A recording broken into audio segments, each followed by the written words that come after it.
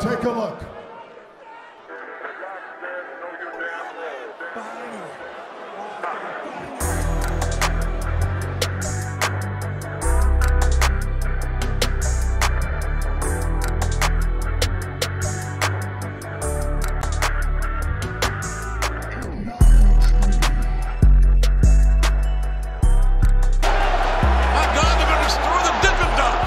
What's going on, guys? It's your boy Big Hero Chris back at you with another one. If you're new to the channel, go ahead and subscribe, give me a thumbs up, ring the notification bell, hit me up on Twitter, TikTok, the community post. You already know the vibes.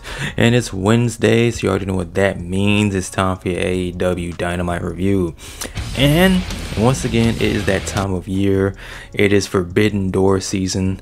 That magical time where the internet crashes out because either you're on the side where you know who the New Japan and CMLL and Stardom talent is, or you're on the side where you don't really know who these talents are. You're not familiar with anybody that's on screen right now. You kind of don't know. You're in that space of who's this? I don't know who this is. What's the story? You're either on one camp or the other, or you're that select few that's right in the middle where you're kind of familiar but you don't know, but you kind of just sit back, relax and enjoy the grabs. That's the side I'm on. Prime example, you have the Blackpool Combat Club taking on some CMLL wrestlers, and I'm gonna be honest with you, I have no idea who any of these four are.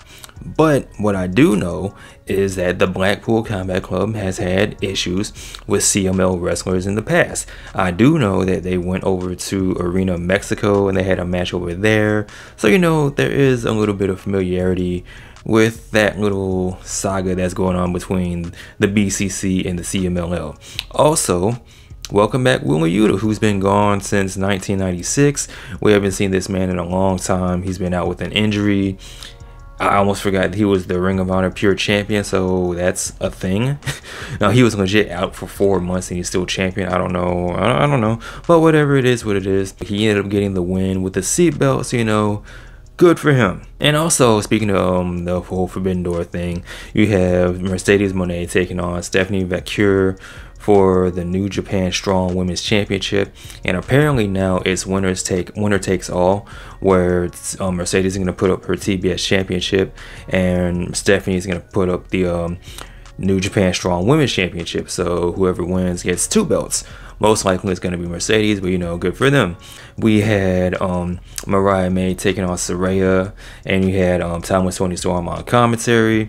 And during this match, it was made official that Timeless Toni Storm will be taking on Mina Shirakawa for the AEW Women's Championship. You had Saraya beating Mariah May with that submission move that she uses. I forget what it was called, but she did that. After the match, Saraya and Harley Cameron put the beat down on Toni Storm and Mariah, and then Mina Shirakawa comes out to make the save, and then and then things happen. There's a whole bunch of chesticles involved. Toni Storm said that AEW is where the breast wrestle, and that's exactly what happened. There was a whole bunch of titting going on, so ain't nothing wrong with that. Ain't nothing wrong with that at all. So you have all those things involving Forbidden Door going on, so on and so forth. And for the most part, for me, it's a positive. One thing that I will complain about is the fact that we had to sit through 5 Chris Jericho learning tree segments on this episode of Dynamite. When Chris Jericho said that he was getting off commentary for Rampage so he can be on Collision and Dynamite more and have more segments, I was like, alright, whatever. I didn't think too much of it. I thought it was kind of a joke. This dude was dead serious. 5 segments. 5 segments. Why do you need 5 Chris Jericho segments on an episode of Dynamite? Why? I get he's the learning tree. I get that he's supposed to be this disingenuous person with his tall redwood, the big bill and his bad apple. And I'm like, I get it. But why do you need 5 segments, bro? 5! I almost pulled my hair out. I'm like, if I see Chris Jericho one more time on this episode of Dynamite, I'm gonna pull out all my hair. I was close. I was dangerously close. 5 segments. That is ridiculous.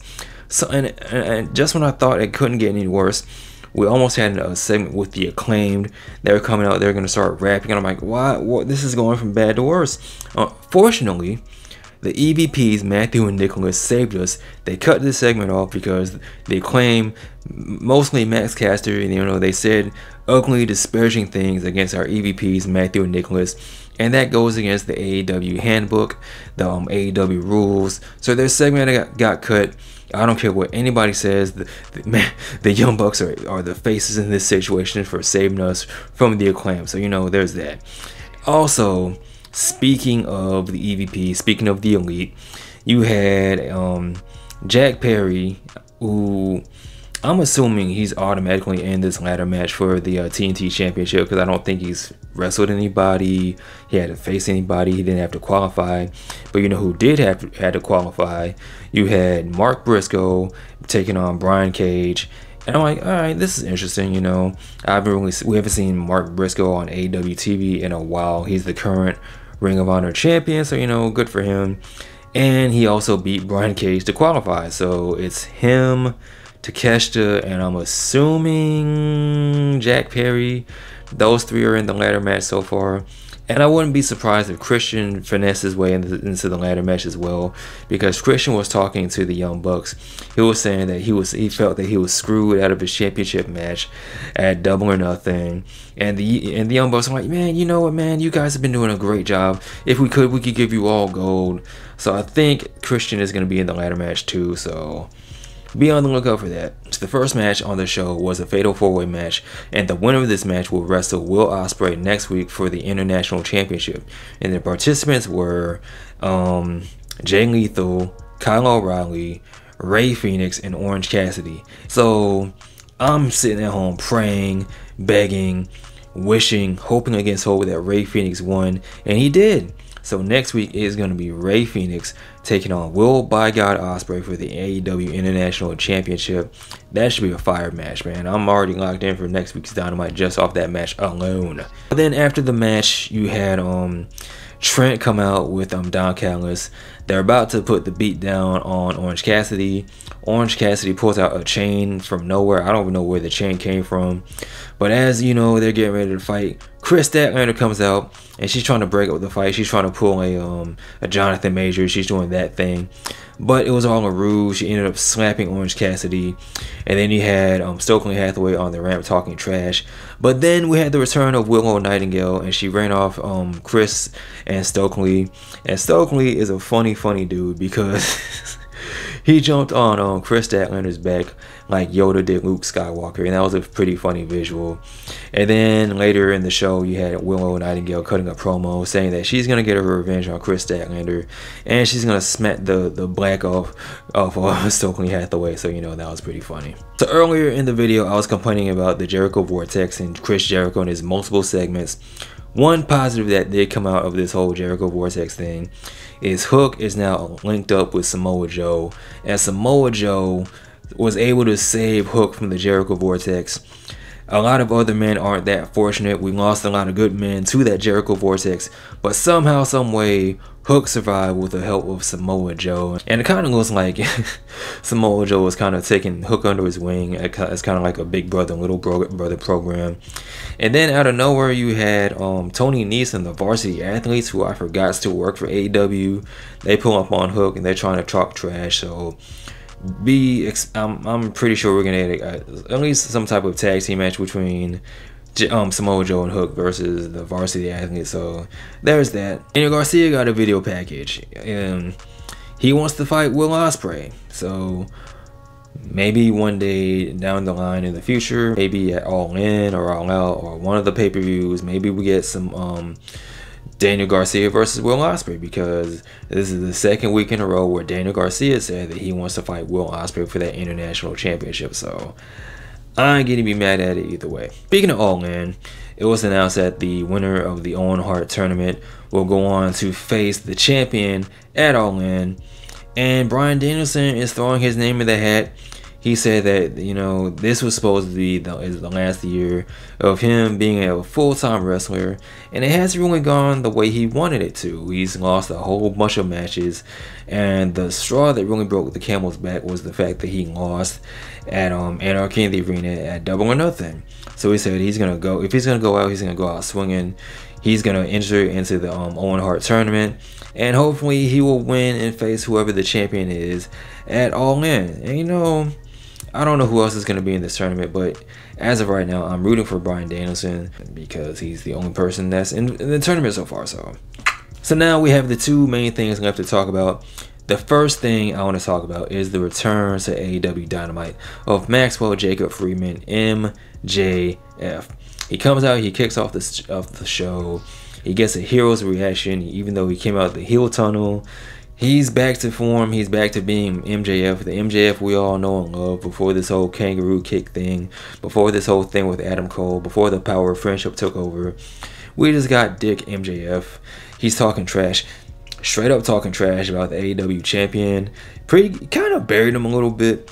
He said that even though Swerve is a businessman and a mogul, he must have missed the part where you go to speech class. And this is kind of MJF's backhanded way of saying Swerve can't talk, even though that's not really the case. He went on to bury Okada, he made fun of his body, and then he started talking about Will Ospreay, and he made fun of his teeth because, you know, get it, he's British, lol. But he did say that we took exception to the fact that Will Ospreay called himself the best wrestler in the world, when MJF feels like he's the best. So maybe, just maybe, we might get MJF versus Ospreay at All In. Who knows? I don't know. We gotta wait and see. But you know, as MJF is talking, he's interrupted by, of all people, Roosh. Roosh comes out and he says a whole bunch of stuff, but ultimately he says, "Listen, Pedro, when you mess with the bull, you get the hands." And MJF, you know, he says some disrespectful stuff in Spanish, blah blah blah. This leads to a big brawl between MJF and Roosh. When these two wrestle, I don't know. Most likely at Forbidden Door, because MJF did say something about wrestling either a random Japanese person or a random Mexican. So it doesn't get any more random and more Mexican than Roosh. So most likely that's going to be your Forbidden Door match. Now, speaking of Swerve. Speaking of whose house? Swerve's house. We go to our main event. Roderick Strong, Swerve Strickland for the AEW Championship. Now, how this match came about, I will tell you because I'm just as confused as probably you are. So, last week we had the Gauntlet sudden death match in which Will Ospreay won. And the rules of the match are there's 21 wrestlers in total involved, but the first person to get a pin wins the match, whether it's all 21 people involved or whether it's just 2 people. And at the time when Will Ospreay won, it was 9 people involved in the match. Roderick Strong was slated to be number 10, but he never got to come out because the match was already over. So of course Roddy's upset by this, but Roddy goes up to Tony Khan and demands a championship match, and Tony Khan actually gave it to him. That's why we have this match going on right now, and it doesn't really make sense because Roddy didn't do anything to deserve it. The match was over, he lost fair and square, even though he didn't win, he didn't lose. That's the breaks, man. You didn't get an opportunity to win, so I don't understand how exactly Roddy got a championship match, but here we are. And of course the match was good because it's Roddy and Swerve. That was just my issue, is Roddy didn't do anything to earn it. Swerve ended up getting the win, and it was a really good match. So yeah, there's that. But with that being said, guys, what did you think of this week's episode of Dynamite? I thought overall it was an okay show. You had some good things going on, some good setup for Forbidden Door, an MJF promo, a good main event match, some stuff in the middle. It is what it is. But with that being said, guys, what did you think? Let me know in the comment section below. Of course, as always, like, comment, and subscribe. You guys take care. Peace. I'm out. Peace.